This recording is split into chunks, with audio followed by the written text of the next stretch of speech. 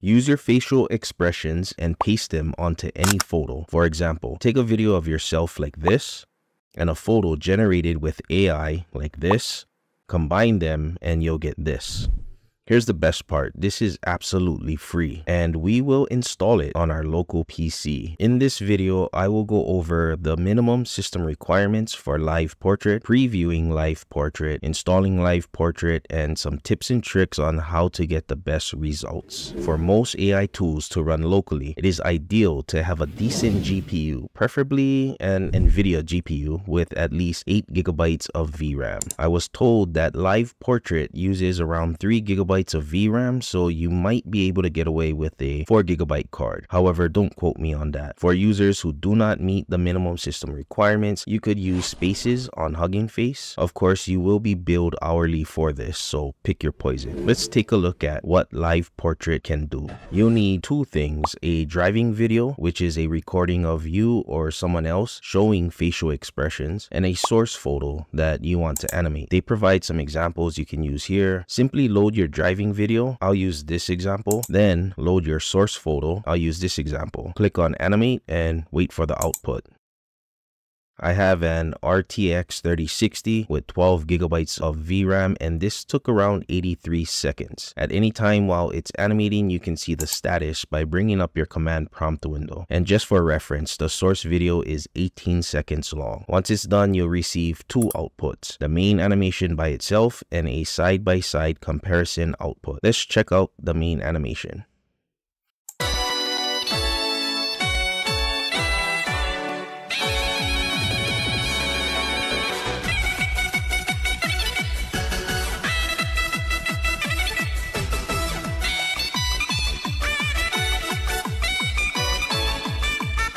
Nice. Now let's take a look at the side-by-side comparison output.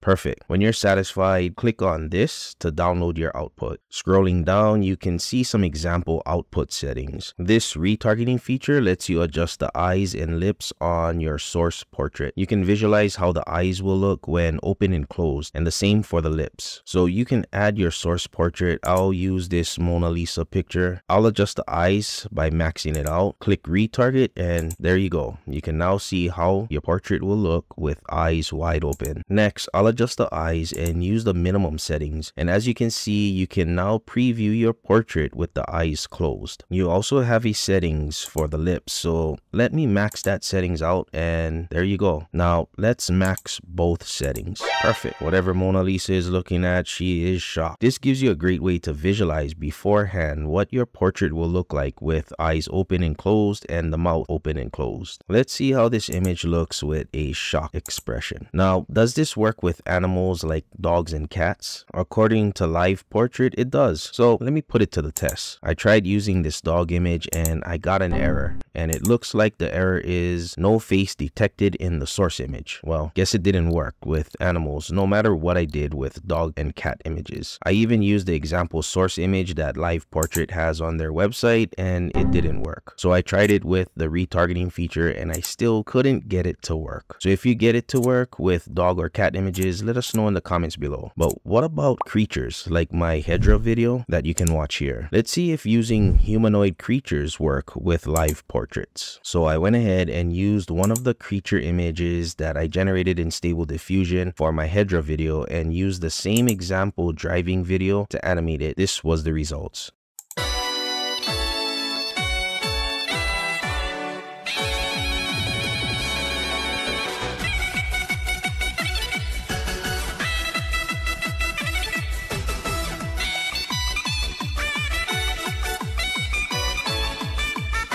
Okay, not the best results. Here is the side-by-side comparison.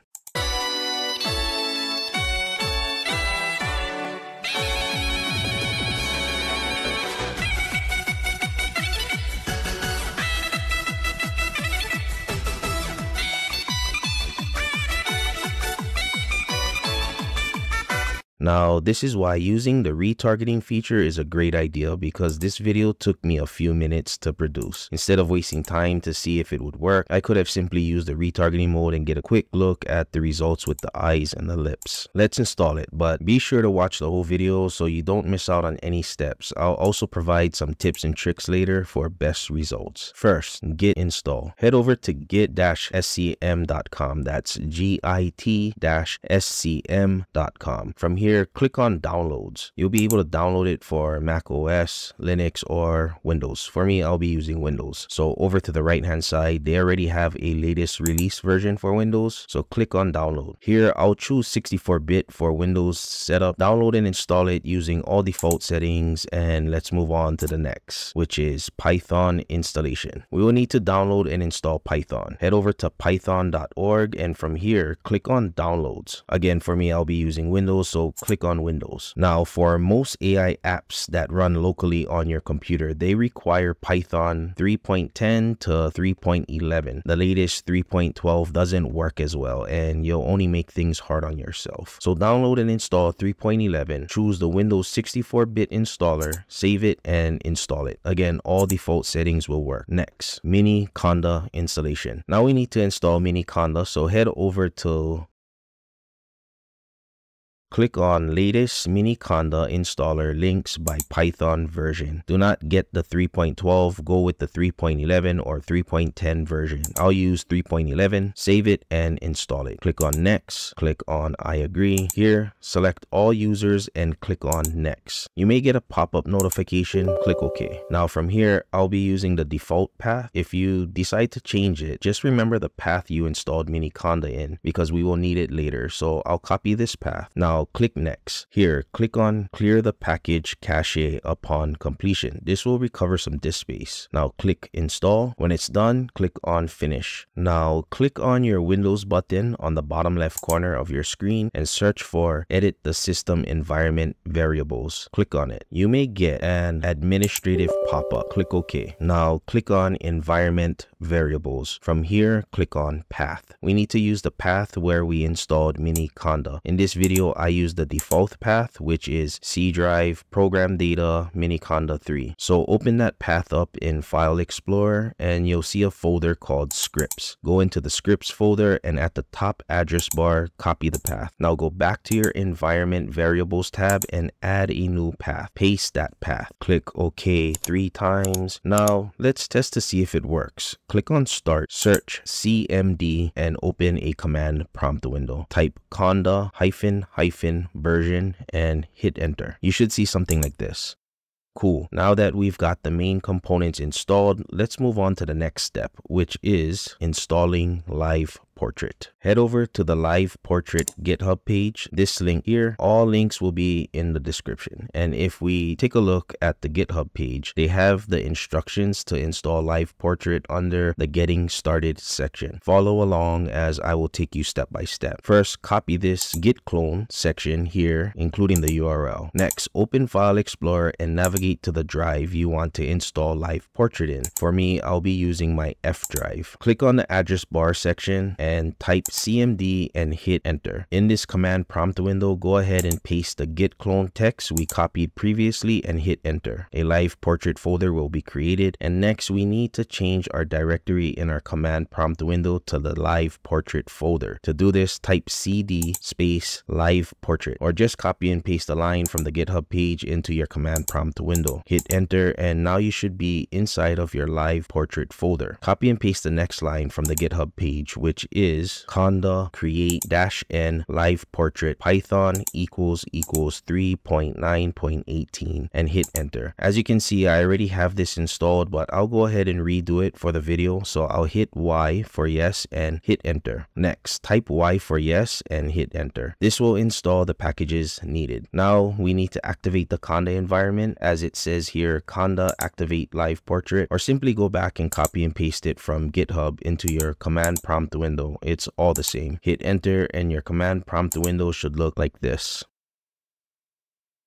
The next step is to pip install the requirements. So go back to GitHub and copy and paste the line, or type pip install -r requirements.txt into your command prompt window like this. Hit enter, and this part will take some time. Next, we need to download the pre-trained weights, aka models. To do this, click on the Google Drive link from the GitHub page. You should see two folders, Insight Face and Live Portrait. Click on the three dots on the Insight Face folder and select download. Do the same for the Live Portrait folder. It will create a zip file. We will save these two zip files in our Live Portrait folder under the subfolder pre-trained_weights. If you have 7-zip, WinRAR, etc., you can right click on the zip file and select extract here. If not, double click onto the zip file and drag and drop the folder into the pre-trained_weights folder, like so. Do the same for the other zip file, and you should now have your Insight Face and Live Portrait subfolders with these models inside. Go ahead and delete the zip files, and let's move on to our next step. Go back to your command prompt window and type python app.py, hit enter. This will launch Live Portrait. If you get a firewall pop-up, click allow access. Now you should have a gradio.live URL link. Copy and paste that into your web browser of choice, and congratulations, Live Portrait is live and ready to go. You should have an interface that looks similar to this.